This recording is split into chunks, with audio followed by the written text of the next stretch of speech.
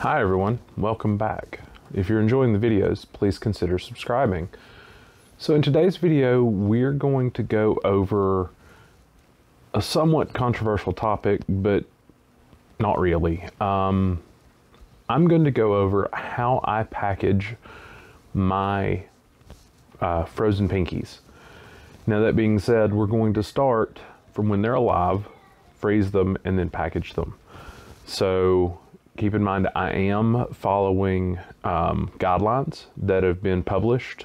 I don't remember the exact accreditation, but it's basically the animal publications for frozen rodents.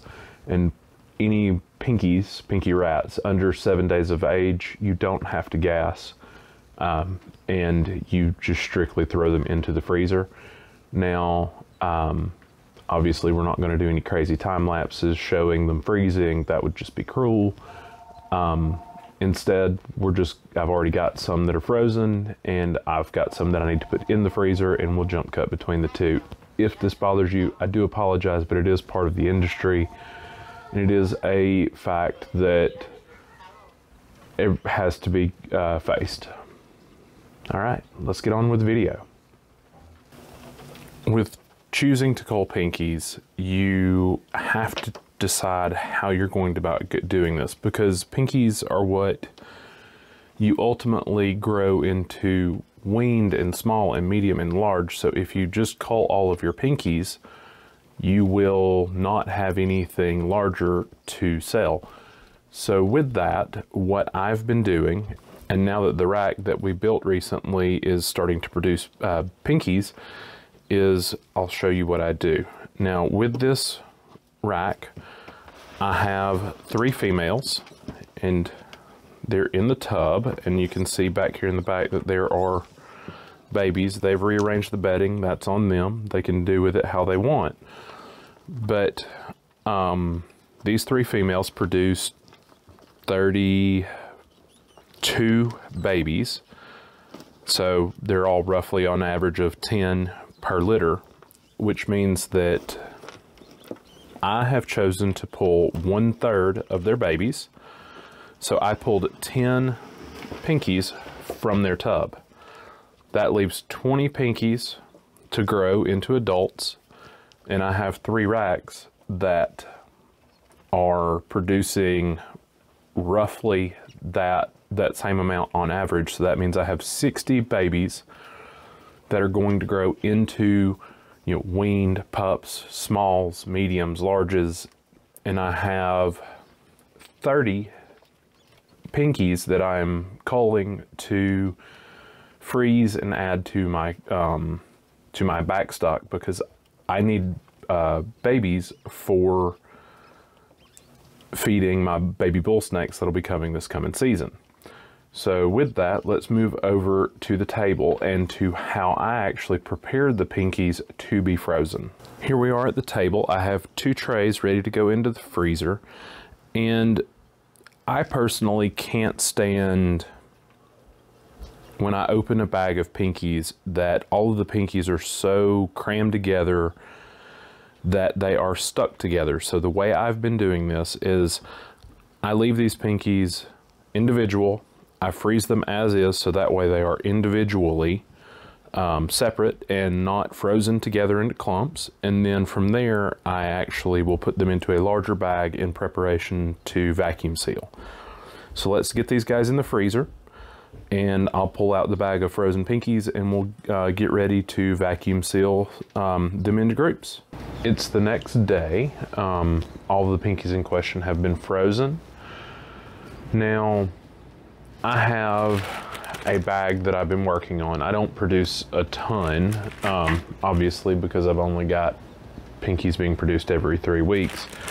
But I have a slow count, and I have close to 100 here. So what I'm going to do from here, and what I typically do once I have a small bulk, is I actually take and I vacuum seal the pinkies. Now, again, I'm actually following guidelines from PIJAC.org, which is Pet Industry Joint Advisory Council, and they actually They reference the American Veterinary Society and suggest using CO2 on anything over the age of 7 days. And again, these were less than 7 days old when they were frozen. So now, I'm going to put these in groups of 20 and then vacuum seal them. The reason for 20 is I typically sell my frozen Pinkies for $1 a piece. Bag of 20, $20, easy change. It's easy. It's easy, easy math. It makes everybody's life easy. But I never vacuum seal all that I have. And the main reason for vacuum sealing them is actually freshness for my animals months from now once babies are born. And that's where I go with this. So let's go ahead and get these guys counted up. We'll get them vacuum sealed and get them back in the freezer. All right, let's get to work.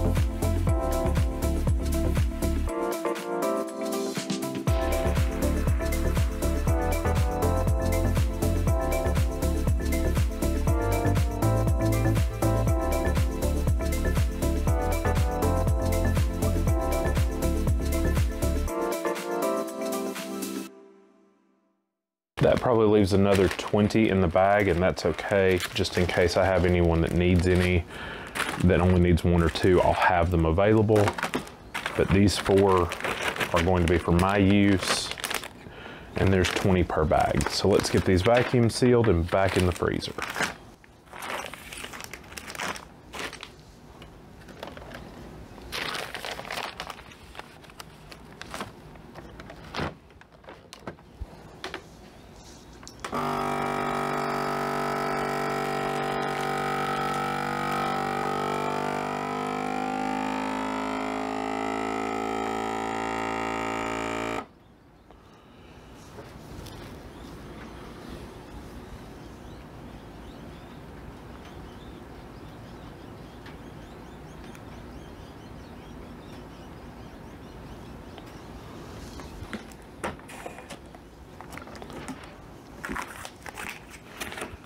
And being vacuum sealed, these will last pretty much indefinitely.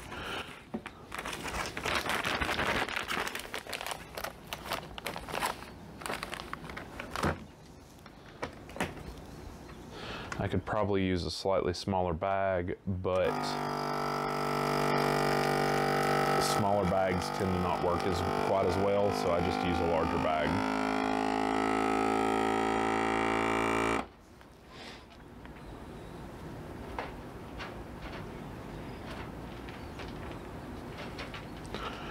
Also, if you ever wonder why when you buy Pinkies there's a bunch of tails and legs in the bottom of the bag when you're done, Pinkies are very fragile once they are frozen. So the legs and tails will just break off because there's no actual connective tissue, it's just cartilage,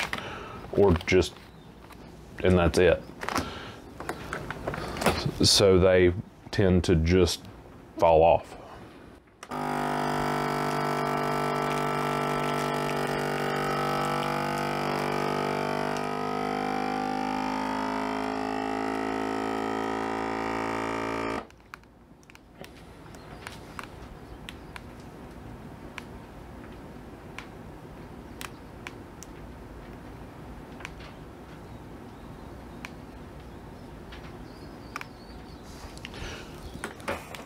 All right, and the last one, I hope this helps everyone as far as how to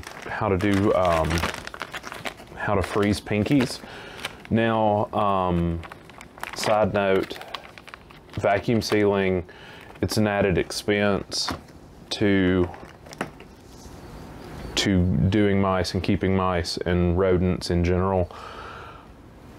I really like it. I don't necessarily endorse a particular brand or brand of bags or anything like that, but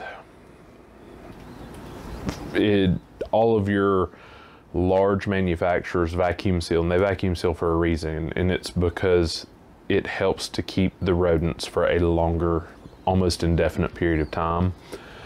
And when you have larger animals, it actually creates a nicer packaging as well. That's why you see a lot of people like Big Cheese Rodent Factory using foam plates that they then slip into the bags with the rodents laid out nicely, so that way it's easy for you to pull rodents out one or two at a time. From a business standpoint, it definitely makes a difference. Larger rats being packaged individually, it really helps as well, because most people that buy a jumbo or colossal or any other large version of a rodent, they typically only buy one a month or two a month, and they only need to buy one or two at a time. And having them individually packaged, it really saves them a lot of effort. All right, let's get this last one done, and everyone have a great day.